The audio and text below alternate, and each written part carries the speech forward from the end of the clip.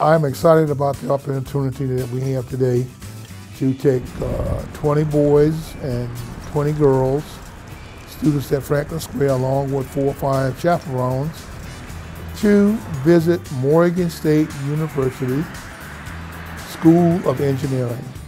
We actually had the opportunity working with the electrical department, the electrical engineering at Morgan.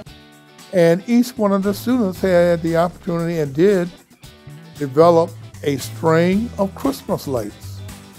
And it was amazing seeing them put that together and listen to the instructor, who did a fantastic job, and the excitement on the faces of these children to actually string together Christmas lights.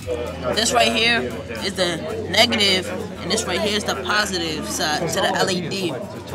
So when you connect the positive and the negative on each side, the light is going to come on.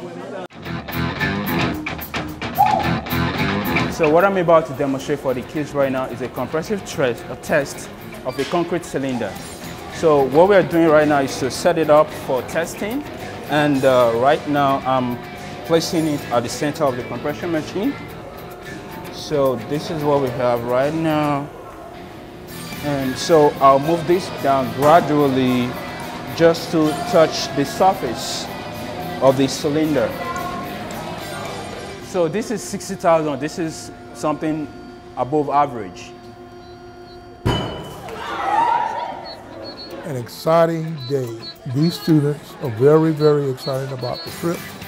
The principal called me and said, these children had a good time. They can't stop talking about what it is that they did today.